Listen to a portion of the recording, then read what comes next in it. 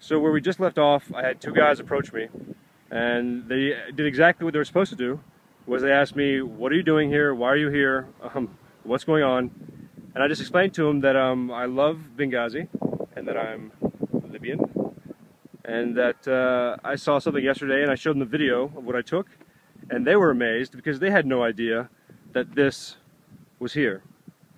So I came back here today with some water, actually, and I took some dirt right here from down there, and we're going to see if we can at least slightly, in my own capacity, remedy this situation. There's not a lot of things that I can do here in Libya, but certainly there are some things that at least I can make an attempt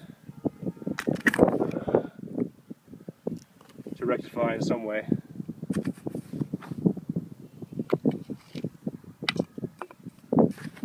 Now, whoever this is, did not expect Gaddafi to come here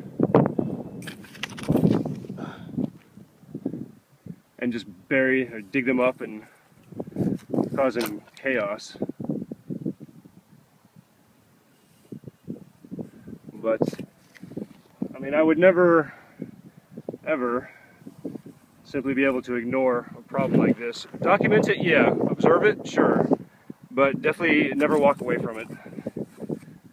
And it's hot, and the sun's beating right down on top of me.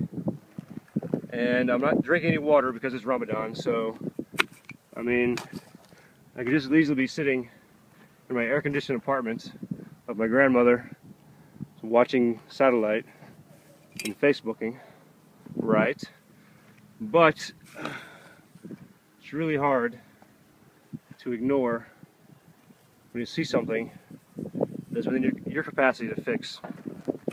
Not fix permanently, because, I mean, I'm not an idiot. I'm sure dogs will eventually come and bury, dig this up again, but I don't really have huge amounts of machinery with me to build it, nor am I probably any capacity to rebury it in a more professional way, so this is what we're doing.